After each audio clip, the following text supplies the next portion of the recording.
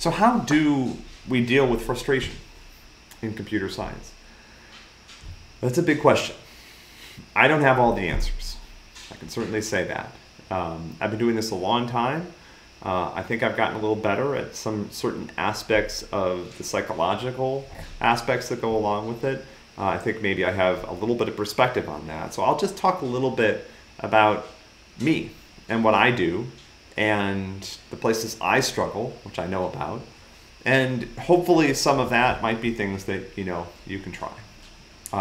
So, dumb stuff, right? Like obviously, I like music. So, when I'm working, when I need a little boost, when I'm angry, put the cans on, pick something to go into the ears that's going to kind of meet me where I am, right? Sometimes that's inspirational, sometimes it's angry. Depends on what I'm doing and what kind of where I am in the particular task that I'm working on. So that's one thing. I've got, weirder things, right? I've got some, essential oils here that I keep at my desk that I'll, put on the hands, get a little bit of that in the, it's just, I don't know, it's just nice, right?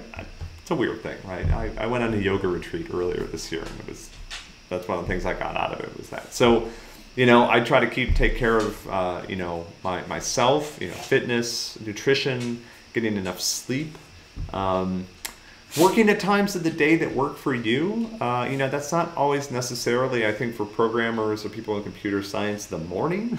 Sometimes, I will admit, that you guys will see me on the forum, in the evening. Like that's a kind of a productive time for me. It feels a little quieter. There's less email bouncing around. I can kind of focus and get in a groove. So, that's okay, right? I wouldn't suggest that you work all night very often. That's not a great idea. But sleep, taking breaks, but all of these. So one of the things, I think there's 2 or 3 really important messages here that I'd really like you to hear. So let me try to go through those.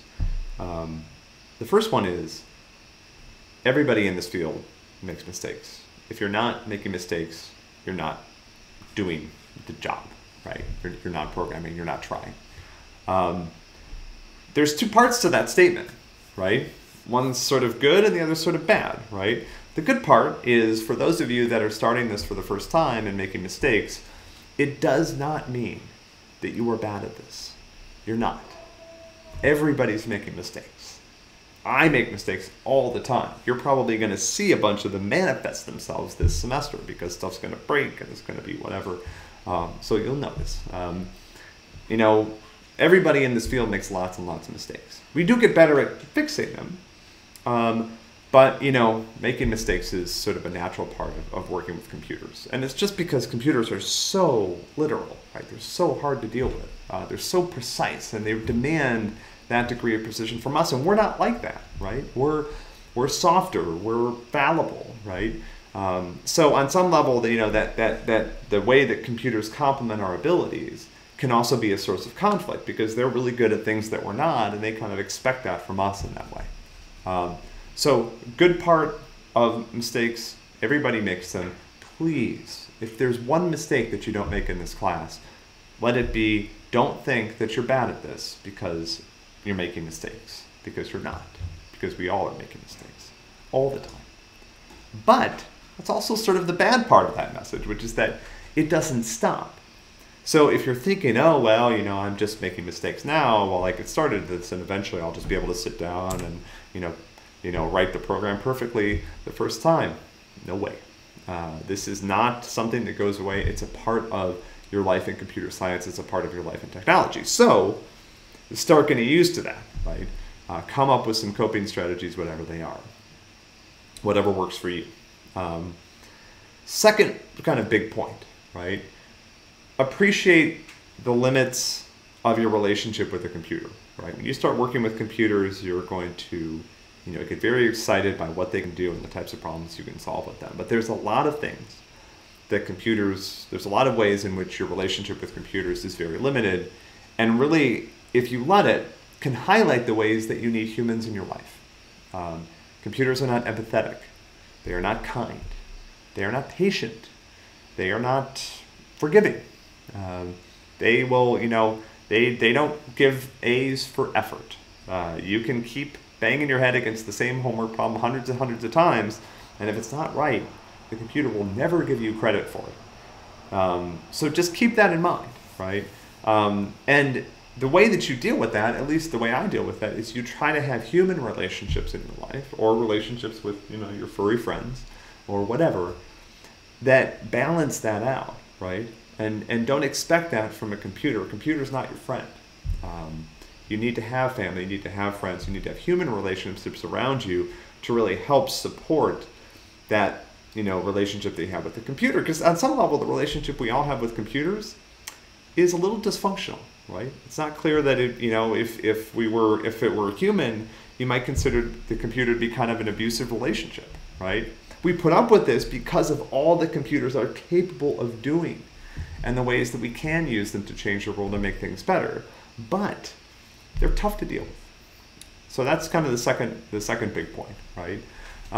You know, find ways to, you know, have human relationships that can support and complement your relationship with computers, and realize the ways in which your relationship with computers are difficult.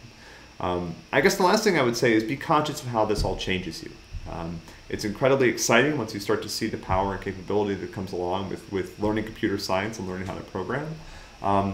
But it can also change you a little bit, you know, psychologically, and you can start to, you know, the worst thing you can do when you learn this stuff is to start treating other people around you like a computer. They're not, right? And they don't want to be treated that way. And if you treat them that way, they're probably not going to like you very much. So anyway, this is, you know, again, a big topic. It's something that we can continue talking about as much as you guys want throughout the rest of this semester.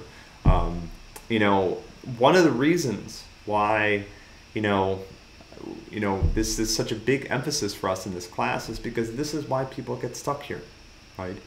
The material that we are learning this semester, I am 100% convinced anybody can learn. Anybody can learn. Doesn't matter your math background, you know, whatever, right? Like, people can learn this stuff, right? It takes some of us longer than others. That's okay. We make lots of mistakes along the way.